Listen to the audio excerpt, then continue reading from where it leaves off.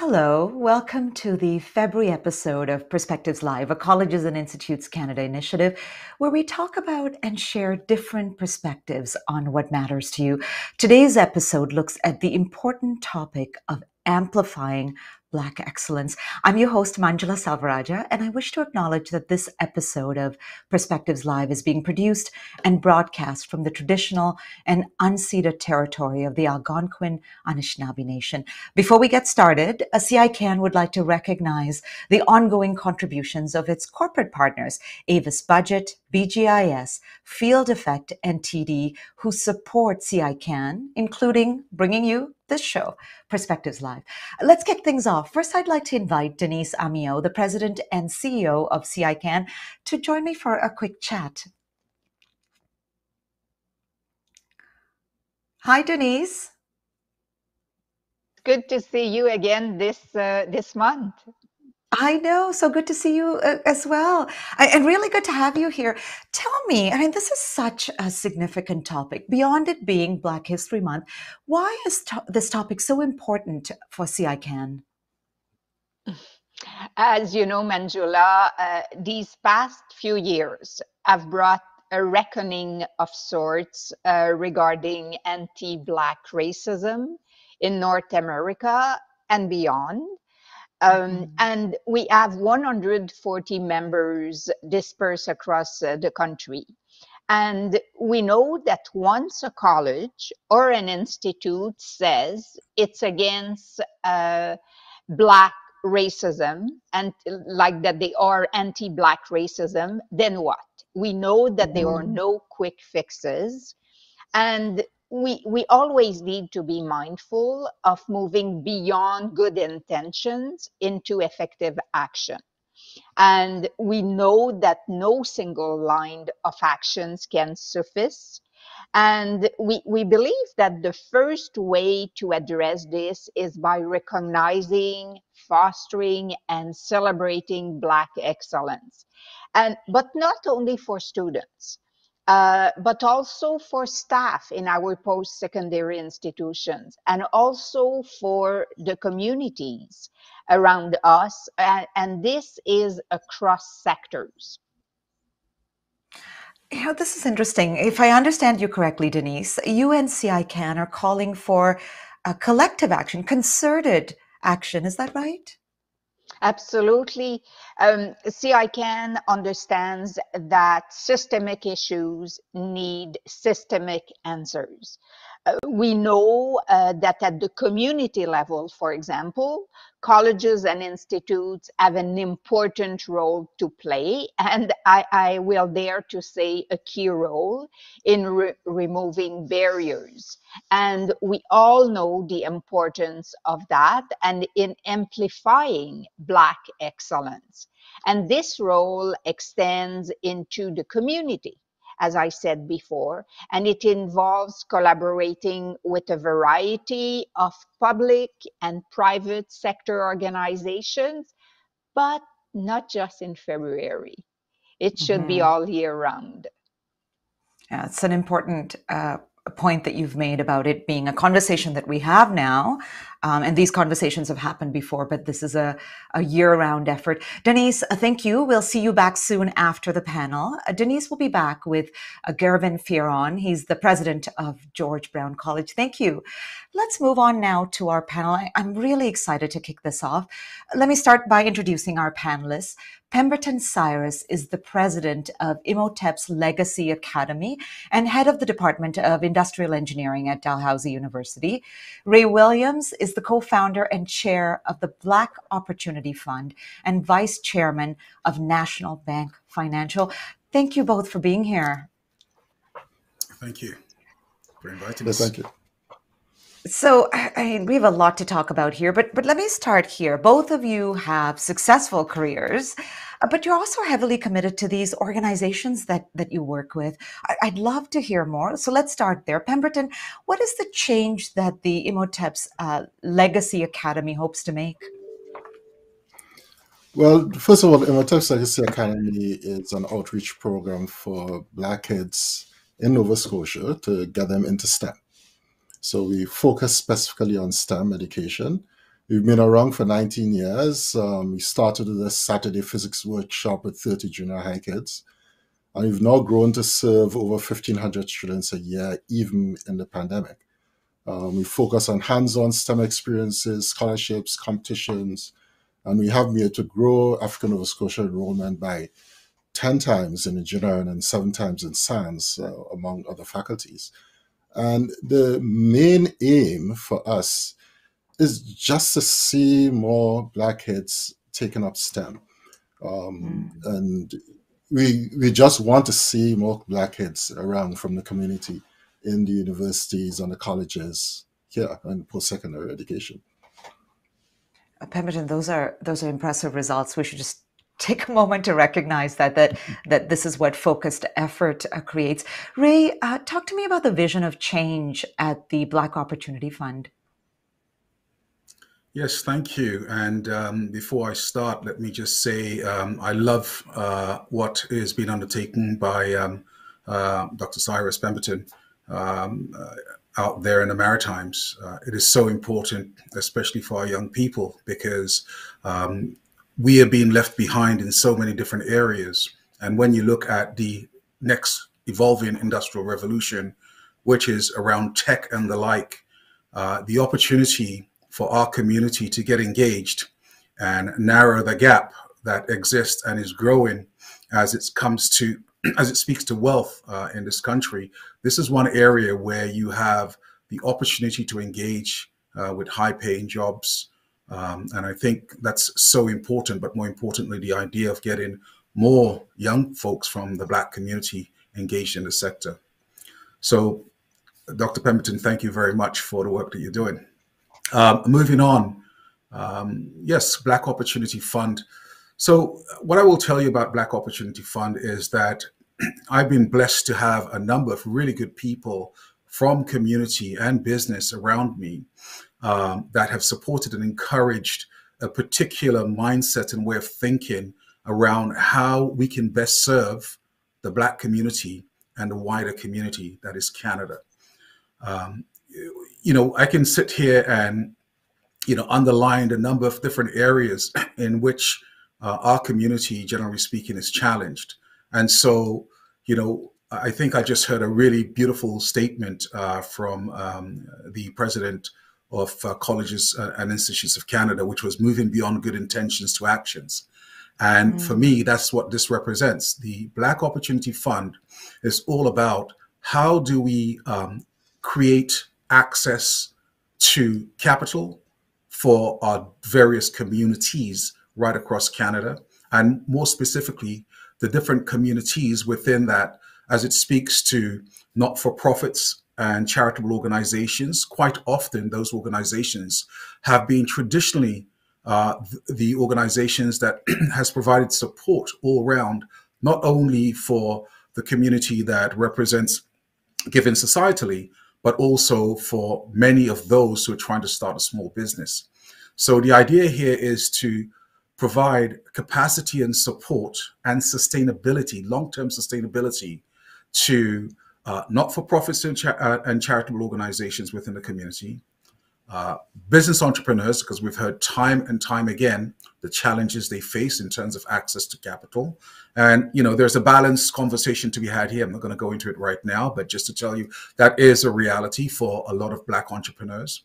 And also just look more generally at where can we be investing within the Black community. So, you know, you have a whole bunch of different funds out there right now that are looking to undertake investments with Black entrepreneurs. So, you know, the venture piece, the equity piece is a piece that, you know, we would like to engage in as well, in part because many of us come from the financial services industry, but that's just an overall part of the situation.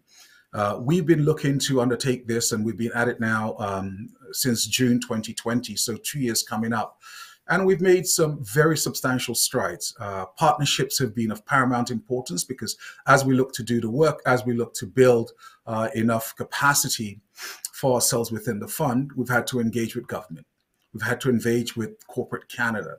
And we've had to engage with the charitable foundations across Canada, because we see those three areas that are primary areas and sources to get funding from.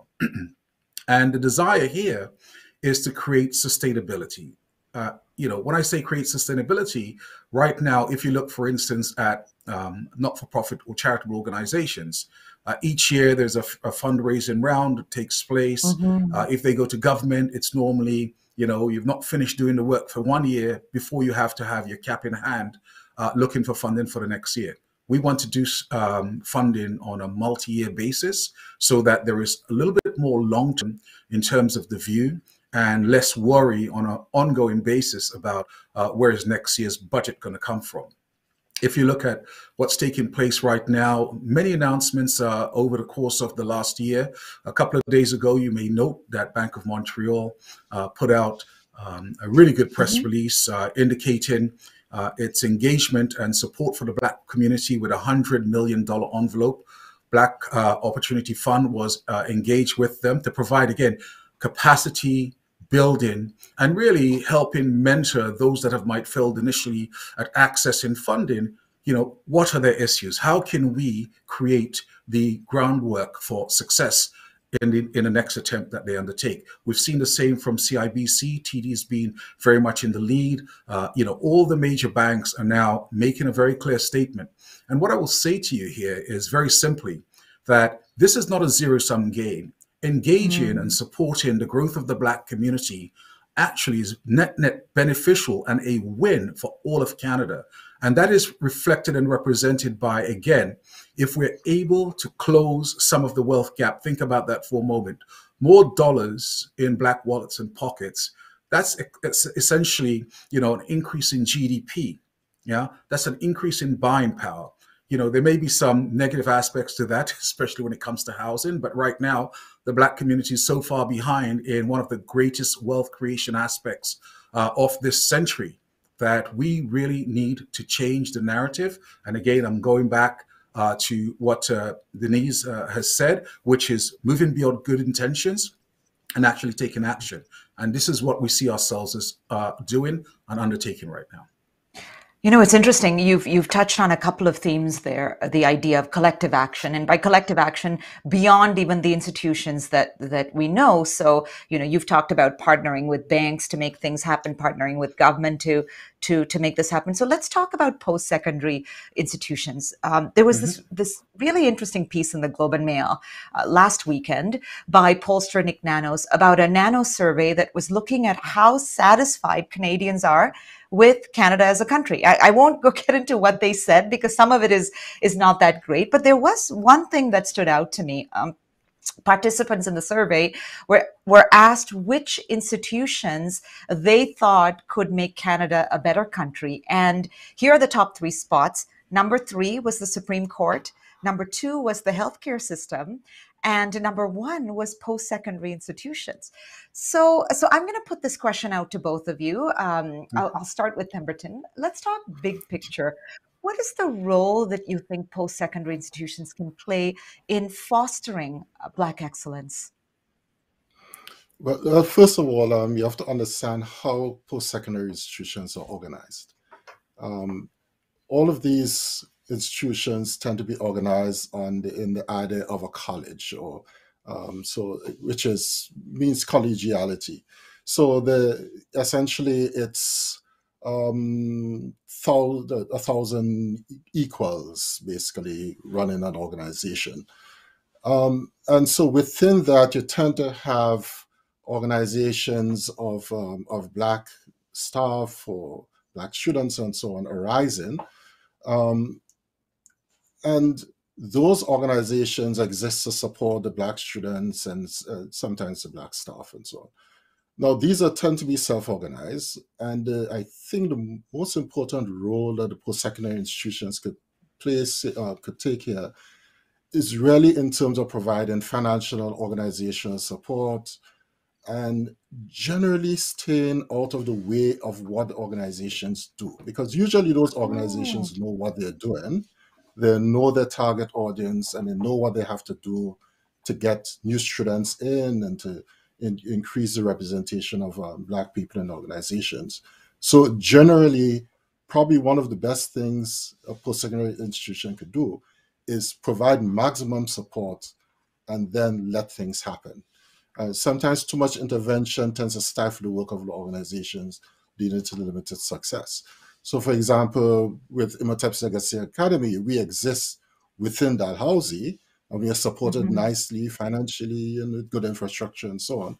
But we are free to design the programs we want and to operate the way we want to get to the Black students, and that's where we get a benefit. In fact, the way Imhotep's Legacy Academy operates is that basically all of our programs are designed and run by students themselves. So they're designed and run by students within the institution, reaching out to students in the secondary level and sometimes in the elementary level. And that works quite well because there are not enough Black staff to be able to do that job. And so using Black students to do that job means that we have enough capacity to reach out to all of the students in the community. I would imagine it's also quite empowering for these students to take their lived experiences and their knowledge and be able to create change in this way. Well, exactly. In fact, what we find is that the post-secondary students involved in our programs are very successful in their post-secondary education, and they're very persistent in their post-secondary education, in addition to, of course, all of the benefits that you have for the secondary students and for the elementary students. And it's something we saw from the beginning of Imhotep's Legacy Academy, almost 20 years ago, that all of these students involved in the program tended to do very well. And it wasn't just a matter of us choosing the best students, but you choose good students to work in an organization, and then they became spectacular. So, we have people who worked with us who are now on faculty. We have people who work in, in research positions. I remember at one point we had one of our staff members whose dream was to work on a research ship, doing ocean science. And she did exactly that. She was out there working there, and now she's working at a research institute. You have people who did dentistry, medicine, all of that. Some of them came in through our programs, but some of them were actually our mentors who were mentoring the secondary students. It's fascinating, but because what you've created in a way is a hub that empowers the people that are involved, but also is in a way sustainable because it's creating sort of future mentors and future sponsors and funders and all of those things, which I think is always incredible to see in any kind of organization. Ray, I'm going to get you to weigh in here. There's so many areas where colleges and institutes could spark change, perceptions, awareness of history, inspiring entrepreneurship, and even really practical things like creating a rich pipeline of graduates, let's say. There's so much. What would you like to see these institutions do across the country? Well, again, we go back to the whole notion of systemic change. We go back to the notion of partnerships, and so it's interesting that Dr. Gervan Fearon will be participating shortly.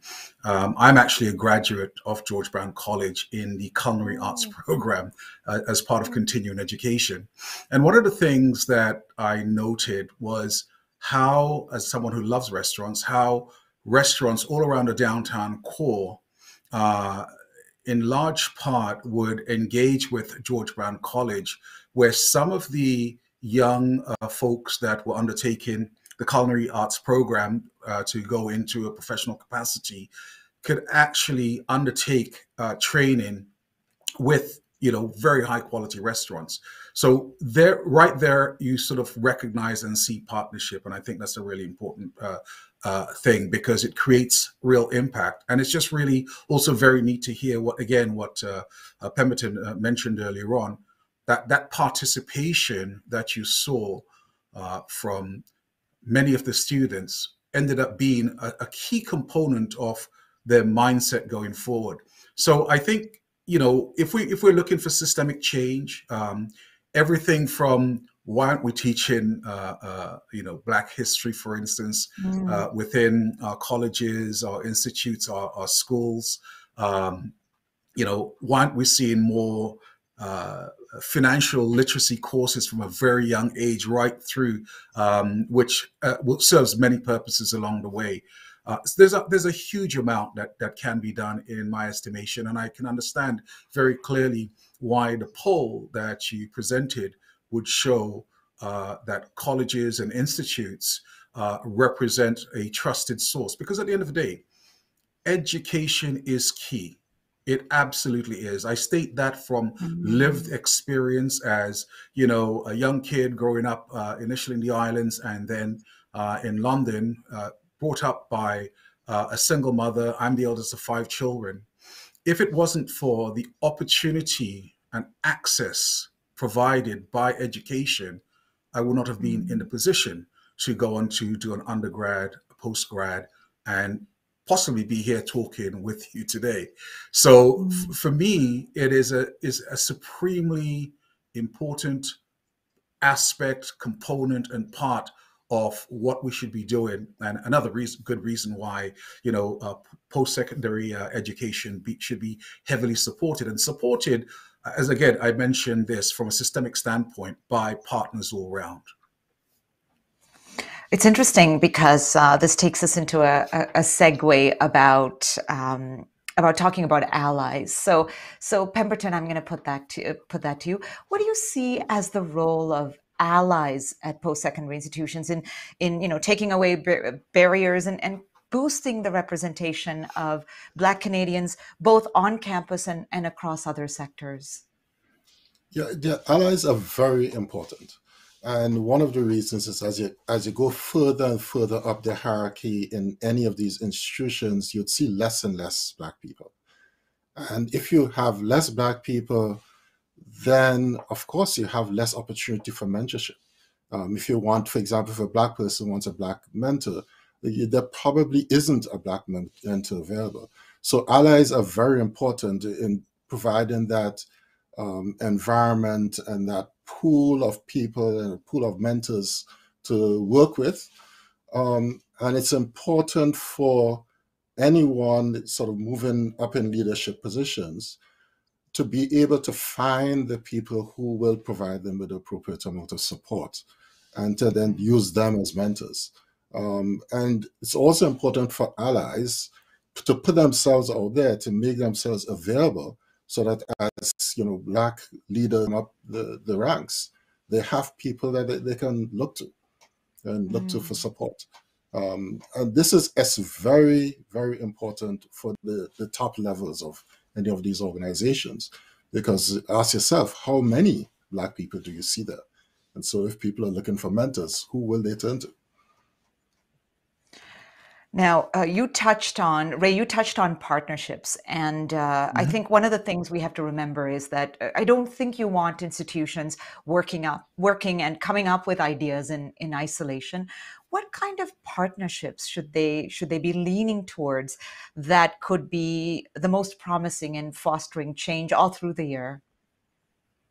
Well, look, I do believe that when you undertake partnerships, if you create a sufficiently good dialogue, what you can end up with is substantially more than the constituent parts.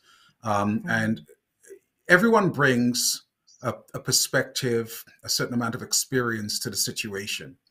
And it's always interesting when you choose to actually just listen to what is being said to you, to get an understanding of where that impact might be. So that's a really important thing. If you can really establish partnerships in a way where there is an opportunity for really good constructive dialogue, I think that can drive a whole bunch of change. And again, we cannot have anything that might come even close to systemic change without having that type of partnerships, and they will cross any number of different areas, right? Because we're talking social, political, economic, all of those. It's one of the things that we see increasingly in the area of ESG, for instance, that it doesn't matter who you are, what you think about the situation. The reality is, if some of the targets that have been set, whether it be for 2030 or 2050, are ever going to be achieved. The only way you're going to undertake and get even close to those targets is engaging in meaningful partnerships across a whole bunch of different aspects of our society.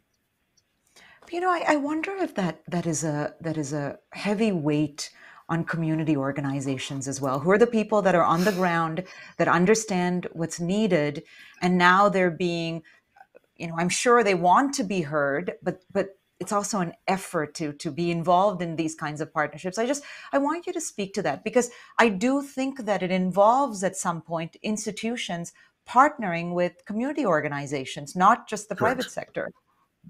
Correct. So, look, I'm in the financial services sector, and there are any number of banks right now that have, and one in particular, that has been very consistent about how it's engaged different communities. And it is a clear reflection to my mind of them understanding their stakeholders, their customers, and how they can drive a process that is net beneficial.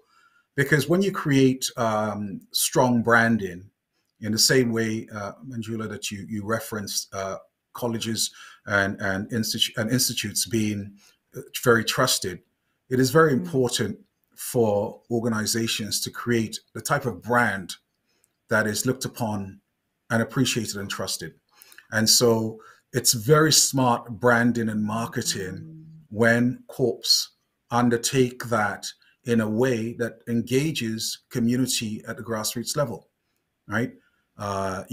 It creates a change in perspective, I believe, that actually serves not only the community well, but ultimately serves the corporate or the bank really well. It ends up being something that I think is beneficial all round, and you can't step away from when you see beneficial outcomes of that nature. It's a win for community because that partnership is driving some of the outcomes, and it's a win for the organization, the corporate that's looking to undertake that partnership, because, like I said, it's sort of reflected glory, if you will, but nonetheless, it makes a very, very big statement. That is definitely an interesting approach. Now, before I bring on our other two panelists, I do have this question for you, both of you. You're both these incredible leaders. You have incredible careers. I don't want to miss an opportunity here. What practical advice would you have for young Black leaders at Canada's colleges and institutes? Pemberton, I'll start with you. Yeah, I think the most important advice is to find a mentor. So anybody moving up in leadership needs to have a mentor, and that's because some aspects of leadership you don't want to learn by example. You don't want to learn by experience. Let's put it that way. So you don't want to make mistakes in leadership to become a leader. You want to know what the consequences of your actions would probably be, and so then you really do need a good mentor to help guide you. So I think probably the most important thing for anyone moving up in leadership is find a good mentor, find somebody who could guide you. And as I was saying before, it could be an ally, but it's somebody who knows the job, who can guide you through the ranks. And is invested in your success as well. Yeah. Exactly. Ray, I'm going to kind of tailor that question to you a little bit differently. Yeah, no I know problem. that you're affiliated with the 100 Strong Foundation, a fantastic group, a group of male Black professionals that work with youth. What is your advice for young Black leaders at these institutions around the use of building a network or networking to cultivate excellence? So what I'll tell you is that in my lived experience, my observation, networking is probably one of the most powerful tools available to young Black leaders. And I feel quite often it's one that's underutilized. Networks, like literally gardening, you plant something, you have to nurture it, you have to water it. Sometimes you have to prune it. But the reality is that you need to participate. That participation, again, is key. And building your networks, you have to think about it from that perspective. I think I've been blessed over the years in the fact that because I've networked extensively, I have people that have provided me with sponsorship, mentorship, and has opened doors to me simply because they understood me, because I'd had the opportunity to engage with them from a networking standpoint. And networking doesn't have to be necessarily about anything more than sometimes a short conversation, staying in touch. When you have an ask, making it a doable ask. I make it a short ask. Most folks are very willing to accommodate a small ask, right? And if it's a simple introduction, so I think your network ends up being a substantial component of how you can drive success, because you then end up with quite a wide number of people who have, inverted quote, invested in you, wanting to see you succeed. And so it is worth the time and effort to spend ensuring that, like I said, you water the garden. It's interesting. It's something my mom says is you don't pick up you don't plant the seeds when you need the beans, right? You have to start Correct. long before that, and I really love the way that you've really painted that. Thank you. I'd like to bring in our two other guests into this conversation now. Denise Amiot is President and CEO of CICAN, and our new panelist here, Gervan Fearon, is President of George Brown College. Thank you both for joining us. I'm so glad to have both of you on. Denise, there's so much we've just heard from Pemberton and Ray. What do you think of what they've laid out? I just love what they were saying with respect to the importance of having allies, mentors, networks also, and work in partnerships, because at the end of the day, this is what colleges and institutes are all about. And there are a number of initiatives in the country to encourage and help both communities and students and staff. Gervan will talk about some of them, but I'll come back to talk about others in the country. Gervan, I think she's already pulled you into the conversation. So talk to me about some of those programs.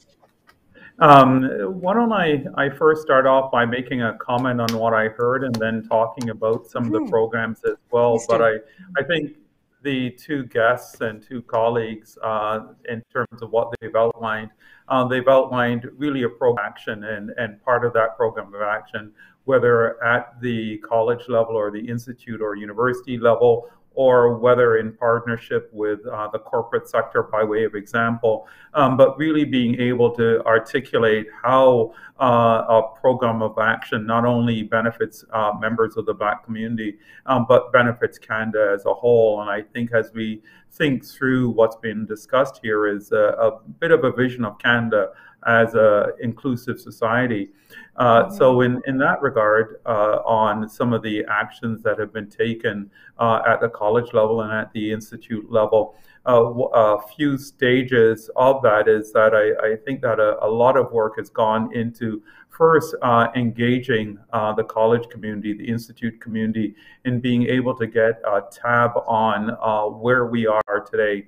And some of that has quite often been looked at through a task force or through reports on anti-Black racism or inclusiveness and the likes, to be able to get a tab of where the institution is, and then to generate a set of recommendations. Next, taking those recommendations and moving that into a set of actions and program of actions with key performance indicators, with key role statements as to who does what and where and why. and then to spell that out as a multi-year agenda.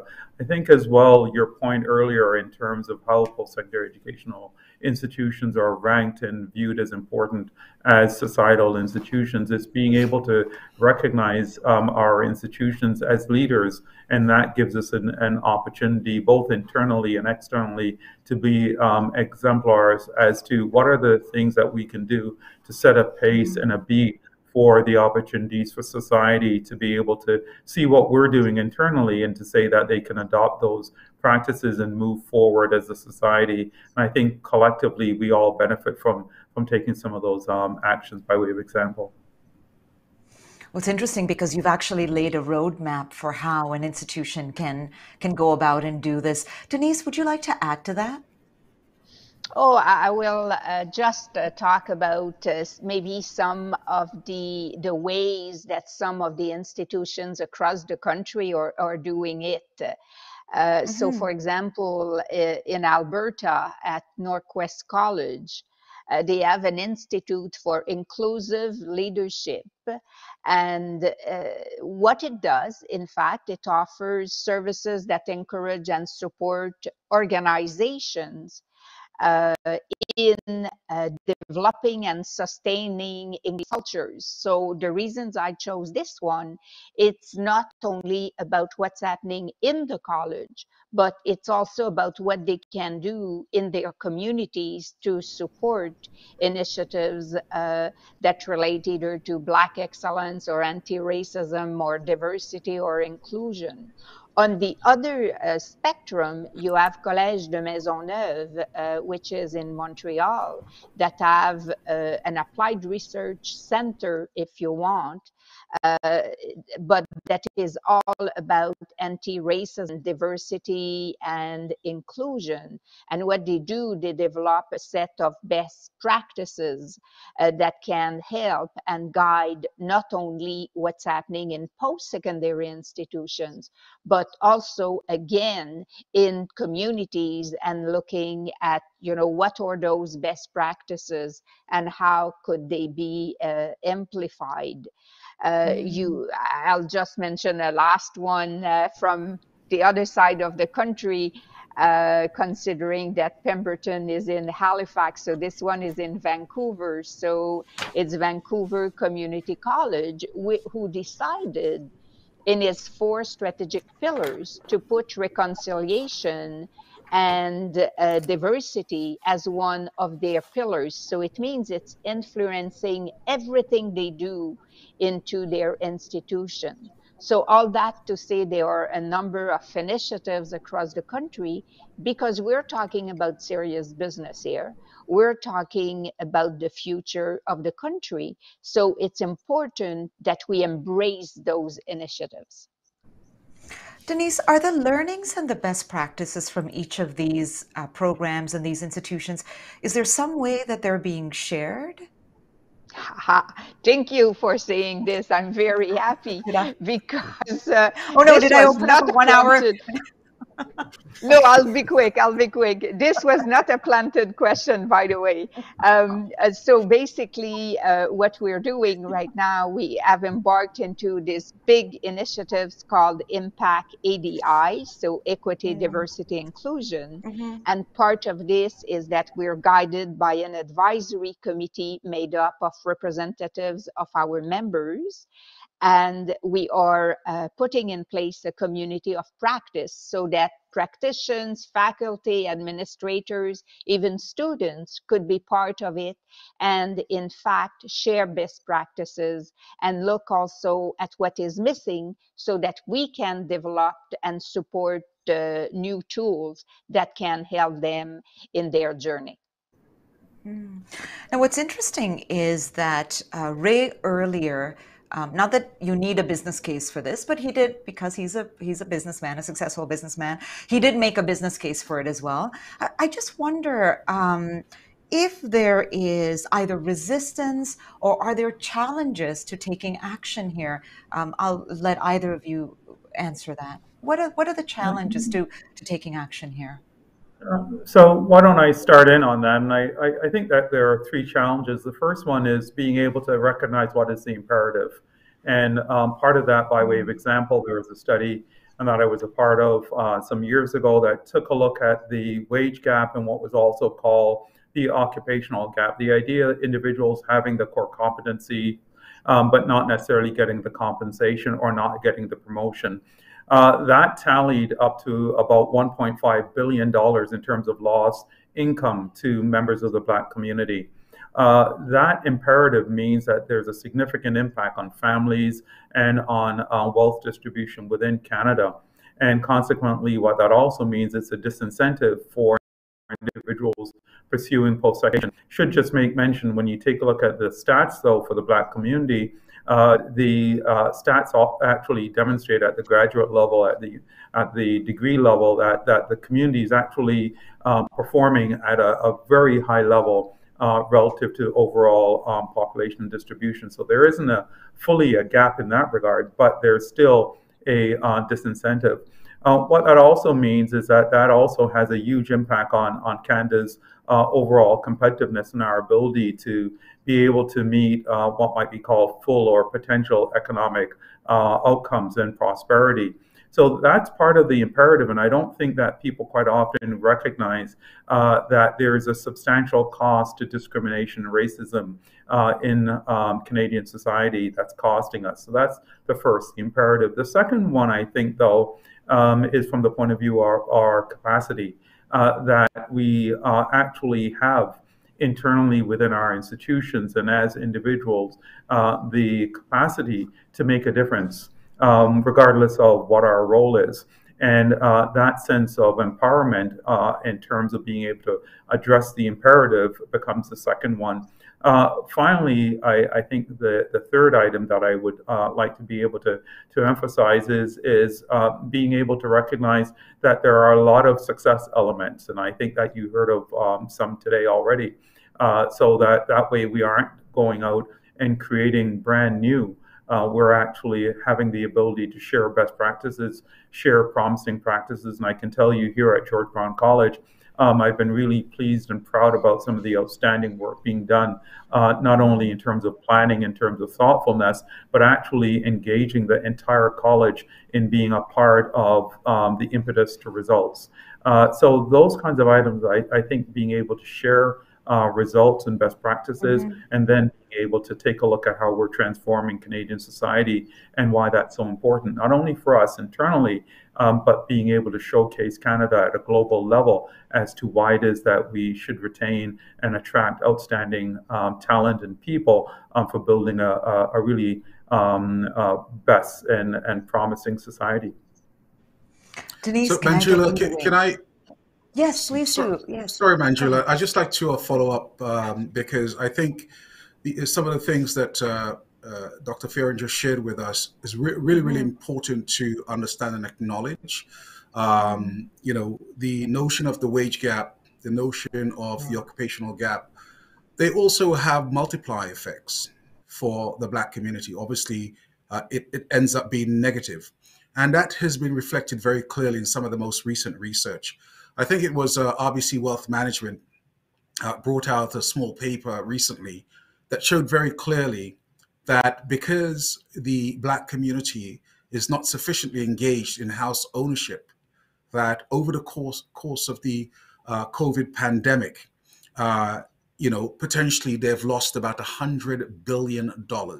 That's not me saying that. This is research undertaken by RBC.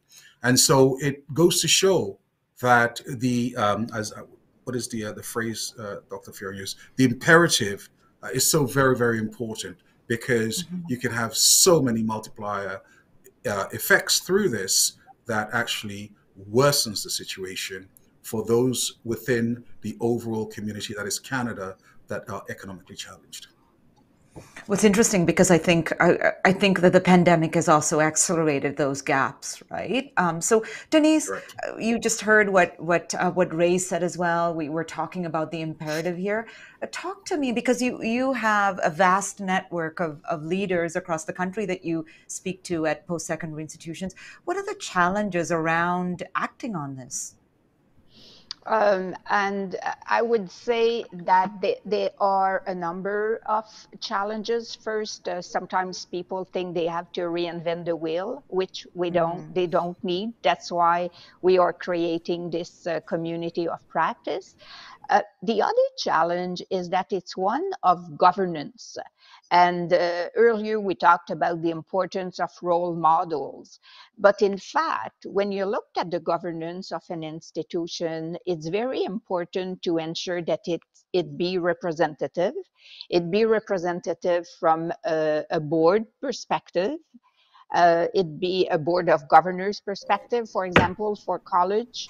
It has to be representative from a staff perspective, from an administrator's perspective, because if people don't see themselves, they won't have a model to aspire to. And we all know how important this is. We talked about the lack of mentor at one point.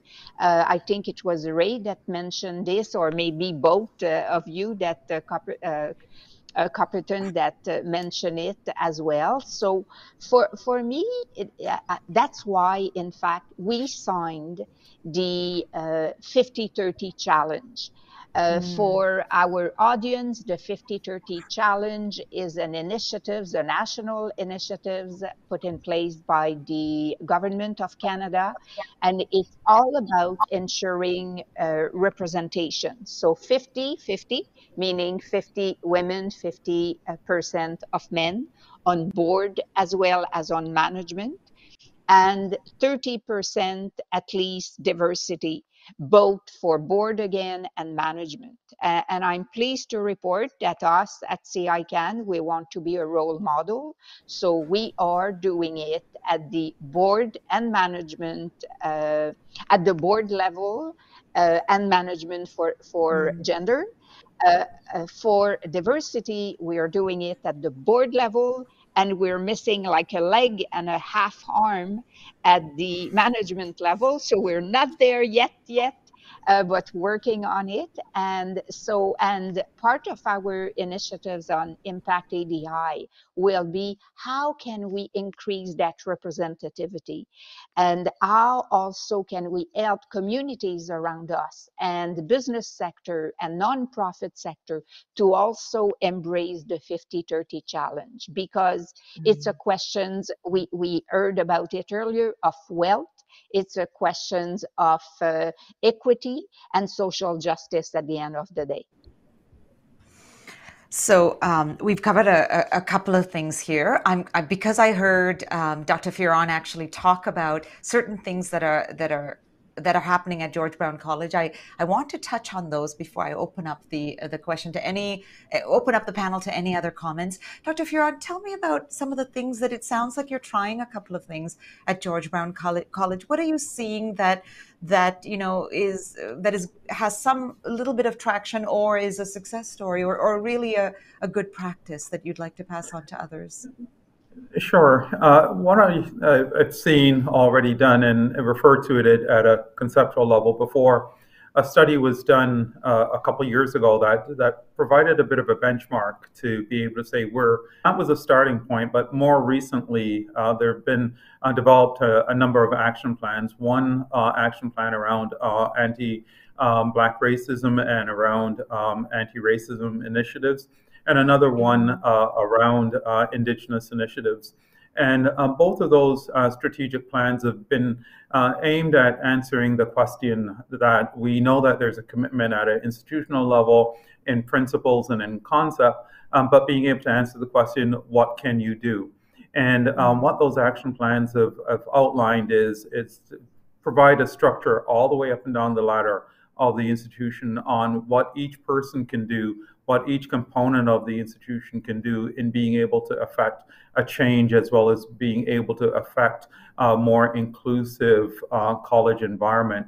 And as a result, then we've taken a look at our teaching and learning program, our research programs, how we engage students, how we support faculty and employees across the institution, and making sure that we have touchpoint action plans with definitive outcomes that we're trying to reach, that then we can then implement, and as well as build partnership and roles right across the entire institution. I think that kind of action plan that allows individuals to see themselves in action, in support of the principal items, really is a characteristic of the kind of work that's being done. And I think it's very leading edge in that context.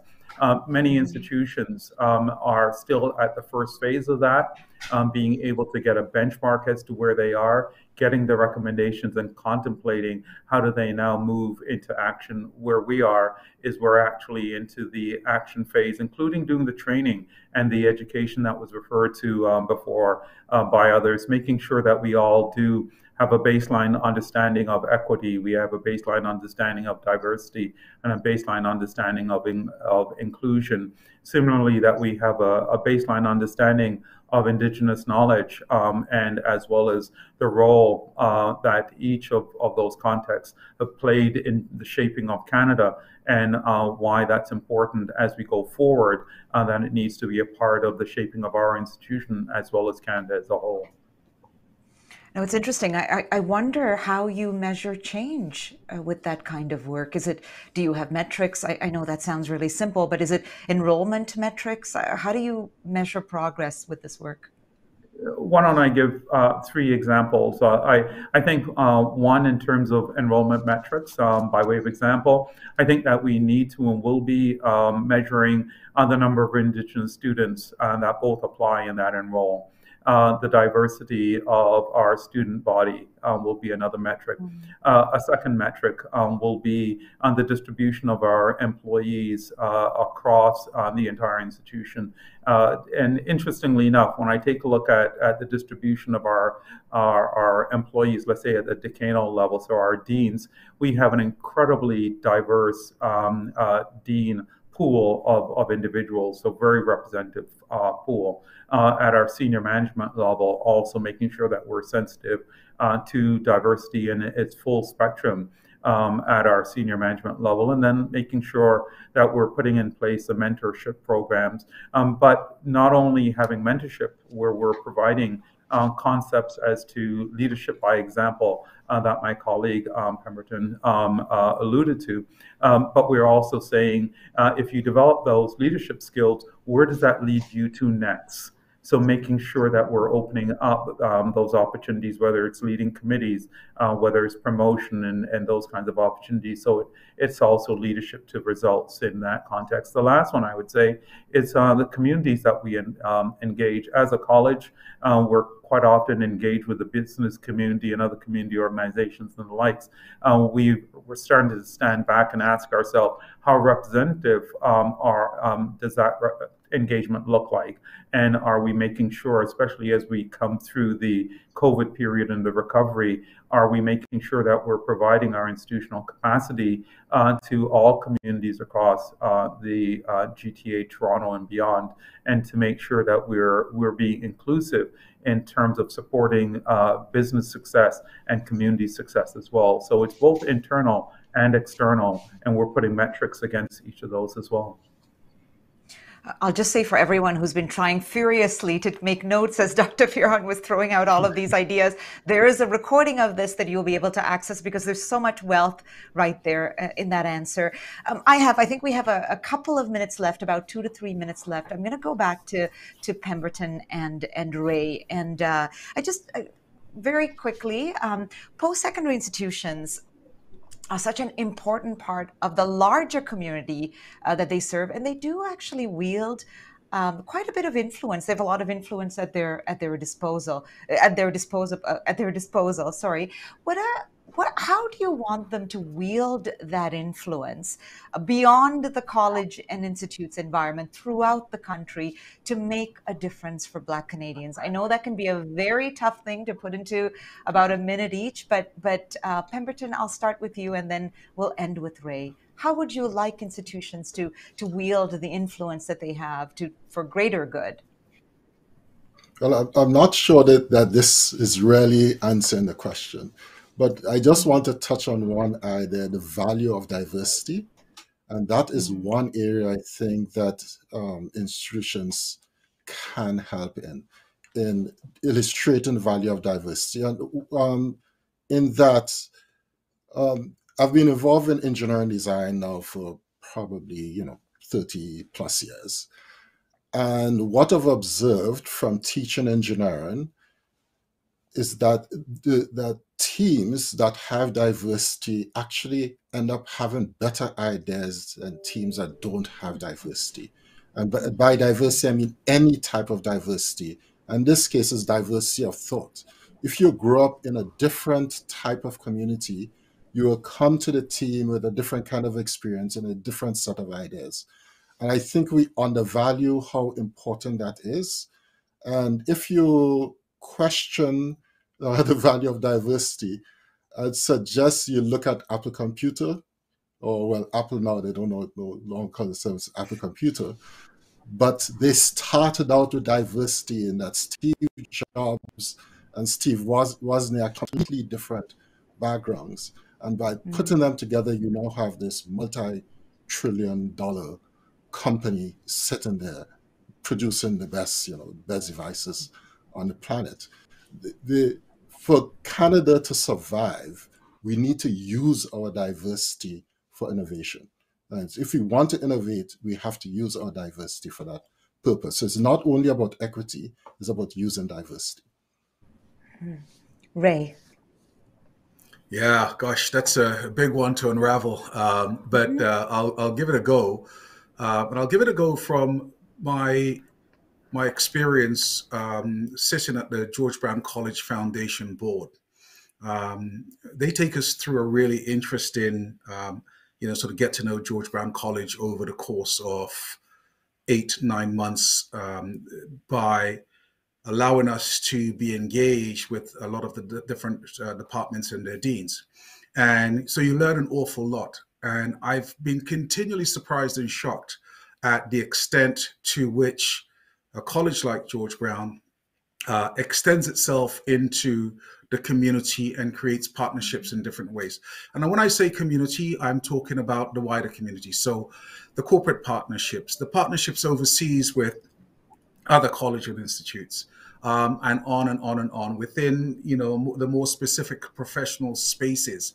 And so to my mind, that speaks volumes about how you create systemic change, okay? Because you are getting input from those folks who are vocational and out there practicing. And then you get in the opportunity to have your student body engage directly with those organizations, those companies, and those communities. So I think even more of that will actually drive the process and actually kind of, in some respects, speaks to exactly what Pemberton has said, because it speaks to diversity. It speaks to diversity this time in terms of where you reach into, who you reach into, and what's coming back to you. So I'll keep it as simple as that. Oh, that's a great note to end the panel on. Unfortunately, that is all the time we have today. Thank you to all of you. And quickly, a news update. As Denise mentioned, CICAN is proud to be chosen as one of the 5 50-30 Challenge ecosystem partners. The 50-30 Challenge is this federal initiative that encourages Canadian organizations to increase the representation and inclusion of diverse groups within their workplaces, while also highlighting the value of giving all Canadians a seat at the table. To learn more or to sign up for the challenge if your organization hasn't done so already, you can go to the 50-30 Challenge, your diversity advantage, which is at Innovation, Science, and Economic Development Canada. And of course, if you want to stay on top of exciting initiatives like this within or for the post-secondary sector, led by CICAN, the federal government, national and international stakeholders, subscribe to CICAN's free bi-monthly newsletter, Perspectives. And hey, we'd love to hear your perspectives on our discussion today. Please do drop us a line at the address appearing on your screen, live@collegesinstitutes.ca. And to our panelists, Pemberton, Cyrus, Ray Williams, Gervan, Fearon, and Denise Amiot, thank you. You were all so frank and thoughtful. Again, we could have spoken for hours. I'm so glad you made the time to share your thoughts with us. And to the rest of you, thank you for tuning in, and join us next month. Circle off Wednesday, March the 16th for our next Perspectives Live on the topic, The Future is Female. Have a great week. Read up on Black history in Canada and stay safe.